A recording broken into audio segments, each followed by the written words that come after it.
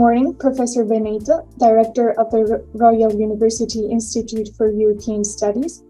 Thank you for participating in this mock session of the Jean Monnet Network on EU-China relations, and specifically about your work on EU-China relations in the new global scenario. It is a pleasure to have you here with us. First of all, I would like to ask you, what are the possibilities of the reactivation of the China Comprehensive Investment Agreement, and what are alternatives to it? Thank you very much. A pleasure to be with you and answer to these questions as part of the project. The EU-China investment, Comprehensive Investment Agreement has been really the most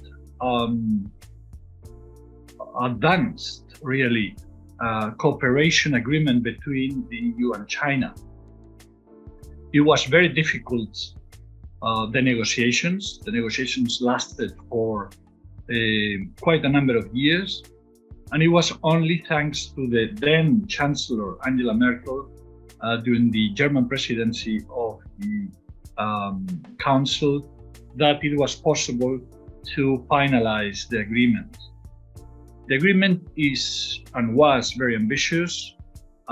It's included not only investment issues, but also a number of other areas of cooperation, as it has been the case on of the current trade and investment agreements that the EU has been concluded in recent years.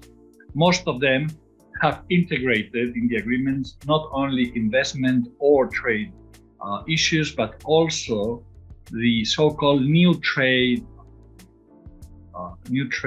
areas, which is really quite extensive, quite comprehensive, including such issues, such topics as corporate governance, or in the case of China, very relevant, liberalization of quite a number of structural topics related to the import of goods from Europe. As we know, one of the main issues which have tensed the relationship between European companies and the Chinese government has been the fact that there were quite a number of conditions for the export and then import of goods and services from Europe. So the Comprehensive Investment Agreement was really quite an advanced step in the direction of liberalization, changing of the internal structure of doing business within China. There were also a number of instruments created within the agreement in order to solve possible conflicts. There was still not finalized the issue of an arbitration instrument, but there were other governmental techniques in order to solve possible issues of confrontation or disagreement between the two parties. So all in all, the agreement was an ambitious project. It would have certainly increased trade and investment relationships between the EU and China. And to my eyes, this was a positive step. Which are the possibilities of the reactivation of the EU-China Comprehensive Investment Agreement at this very moment? I think very, very few, very scarce possibilities. Because, as we know, a number of political tensions between China and the EU due to human rights issues on the one hand, and then the reaction of the Chinese government concerning certain diplomatic decisions have made that the agreement was suspended. The ratification process was suspended by the European Parliament. So given the current geopolitical confrontation and the geopolitical tensions between China and the US, and also the increased closing really of the Chinese market because of political reasons, the possibility that the CIA would be reactivated at this stage, as I said, is very scarce. So which are the alternatives to it? The alternatives are to take some of the areas which had been included in the CIA, in the Comprehensive Investment Agreement, and try to cooperate based, on common decisions and common agreements, which would be not as comprehensive as the agreement, but which could be decided on a case-by-case basis. So the alternative really is try to get all or most of what was in the agreement and follow with case-by-case or sector-by-sector, area-by-area agreements. Thank you very much, Professor. Secondly, what are possible areas of cooperation between the European Union and China at this moment, and what for the foreseeable future? That's a very important question and follows from what I was just stating before.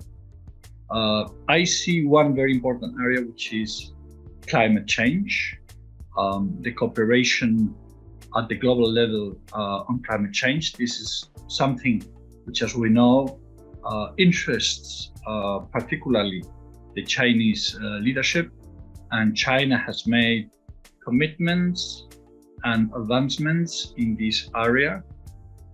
On the other hand, this is one of the main goals of the EU policies on the von der Leyen Commission, but also the EU government have very clearly stated as one of the main goals the energy transition, as we know, and the fight against climate change.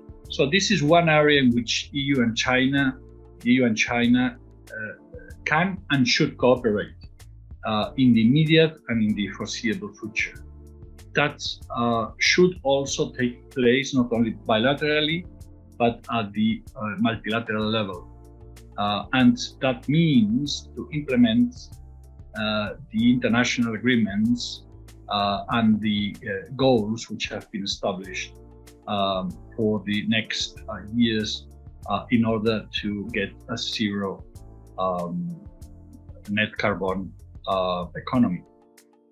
That's a very ambitious goal, very difficult, and obviously China is one of the main polluters, one of the main emittents of emitters of carbon in the atmosphere.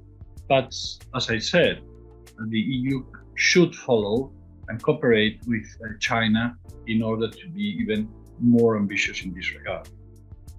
Another area in which there is possibility to cooperate is certainly in trade.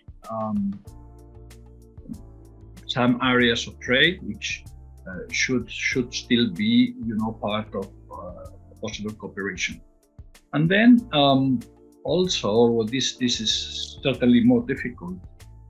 We could think of a cooperation within the multilateral organizations. That means, for instance, within the UN, in humanitarian missions, and as has been the case in the past.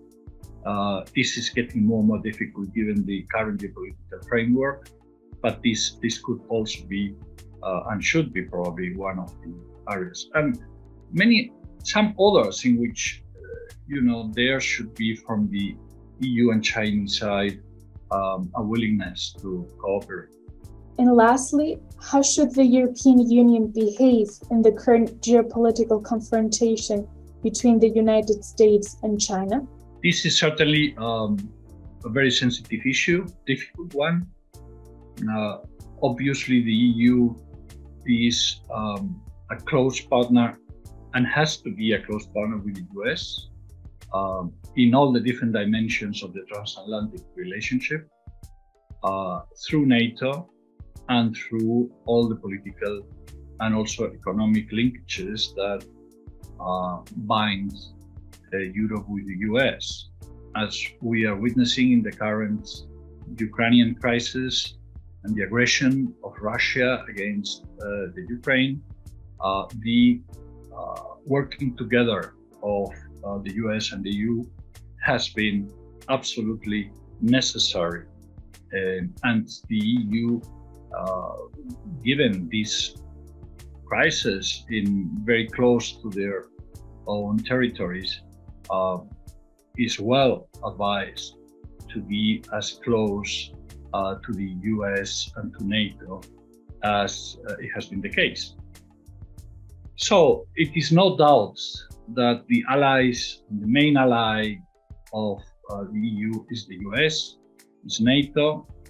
The security of the EU countries will be for many years to come close linked with the security umbrella that the US has provided to the European countries since the Second World War. And in this geopolitical confrontation between the US and China, there is no doubt that the EU and the Western countries, the EU and the European countries, have to be a very committed part of the Western countries, the Western bloc, if you like, because really what it is happening here is that we are coming into, as many commentators have underlined, a kind of second Cold War. If this is the case, is there a own space for a EU policy toward China? Well, we are seeing how difficult this is. We have recent weeks, Germany, we have seen how Germany has issued its own strategy towards China. The EU has struggled to get its own because differences within the different European governments in terms of the attitude to take in relation to China. There is the need to separate the security issues from the other areas of cooperation that we were mentioning before. And this was certainly the strategy that the EU and its main countries within the EU have been trying to pursue since decades, but this is getting more and more difficult. So how should the EU behave? It should behave in a loyal way, in a very close link with the US, as this is the consequence of the transatlantic relationship on the one hand. On the other, the EU does not have the need to act in the same way as the US in terms of the securitization of all the relationships. There, I think that the EU has something more of a leverage, something more of a free space to act. And the Chinese leadership also expects from the EU that these areas of possible cooperation are being pursued and followed. And this is what I think should be tried from the side of the EU in the next years. Thank you very much, Professor Beneyto, for providing us with this very important insight of the current situation and the global scenario regarding the relationship between China and the European Union. Thank you very much for your participation. Thank you very much, and we look forward to continue with our projects in the relationship between EU and China.